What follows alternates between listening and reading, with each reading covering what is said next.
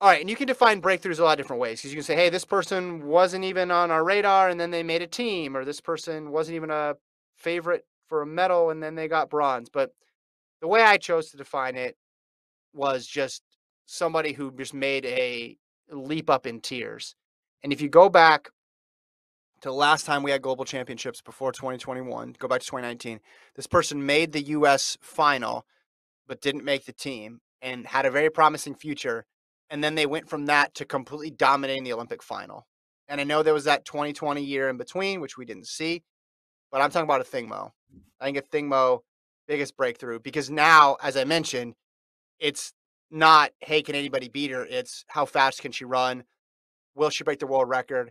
Can she do the 4-8 double? She skipped over that whole step of struggling to get a medal and went to, okay, what can I do to challenge myself beyond getting a gold medal?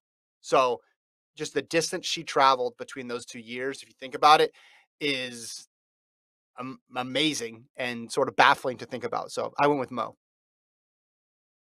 This should be a stat to look up. I'm not sure what if this stat exists anywhere.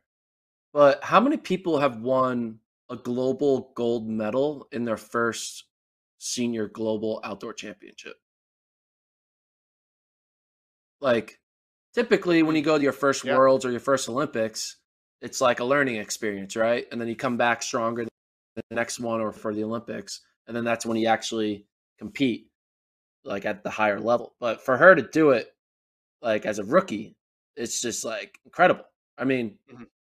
I don't know. I don't know my history that well, but I feel like it doesn't happen that often. Where first time at the world championship stage they win gold. Like that doesn't happen that often, right? Can you think of anyone off the top of your head who I won can't. gold their first global championship? I'm sure there's. So are you counting indoors and outdoors? No, just outdoor championship. So world championships or Olympics? I don't know, man. Yeah, Statman John, Ken Nakamura, if you're listening, that's a good stat to look up. And maybe someone but said it at the time, but that's yeah, you're right. yeah, That's pretty preposterous. Because you think about the people who were really good when they were young, like Felix, but she wasn't stepping in and getting gold. yeah, And for Thing Mo, it's not just, or even Sydney McLaughlin.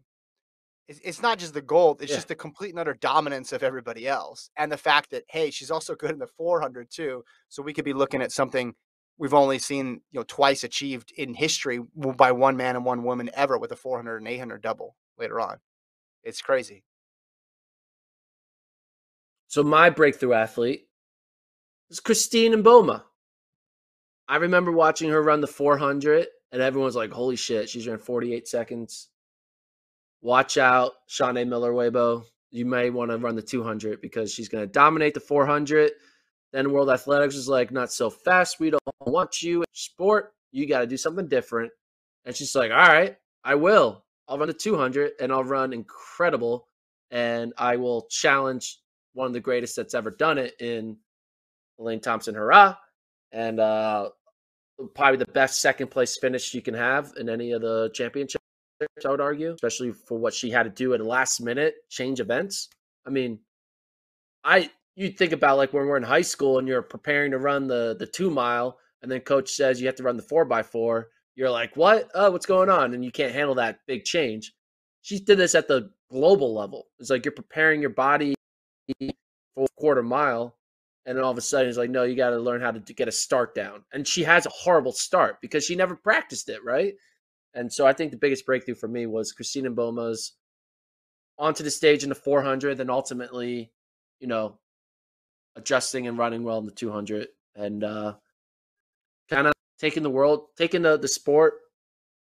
What's the world by storm? Is that the phrase?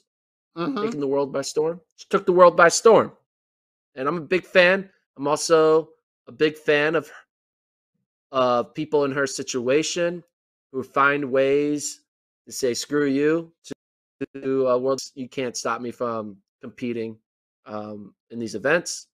Yeah, you think I'm going to suck at the 200? Not so fast. I'm going to run the fast 200. So If you look at the, I don't want to get too far into like previewing 2022 because this is a 2021 recap, but there's just some big stories in all of these women's sprint events next year.